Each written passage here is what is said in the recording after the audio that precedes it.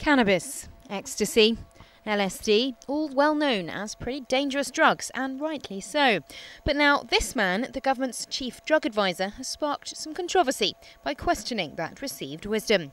Professor David Nutt is the chairman of the Advisory Council on the Misuse of Drugs, which is an independent expert body that advises the government on drug-related issues. He's attacked the decision to make cannabis a Class B drug and accused Jackie Smith, the former Home Secretary who made that decision, of distorting and devaluing scientific research. Professor Nutt said that smoking cannabis only creates a relatively small risk of psychotic illness, and he claims those who want to downgrade ecstasy into Class B from Class A have won the intellectual argument. These clubbers didn't seem to agree, though. Ecstasy is a hard drug. Yeah. I'd never take it, ever.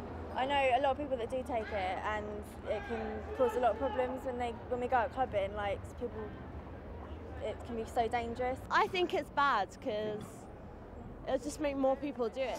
All drugs, he says, including alcohol and tobacco, should be ranked by a harm index, with alcohol coming fifth, behind cocaine, heroin, barbiturates and methadone. He added that tobacco should rank ninth, that's ahead of cannabis, LSD and ecstasy. No one is suggesting that drugs are not harmful, he said. The critical question is one of scale and degree. We need a full and open discussion of the evidence and a mature debate about what the drug laws are for and whether they're doing their job. Professor Nutt is no stranger to drugs controversy. He hit the headlines in February this year for claiming that the risks of taking ecstasy are no greater than those involved in riding a horse. That's a claim he stands by in his latest research, a briefing paper for the Centre for Crime and Justice Studies at King's College London.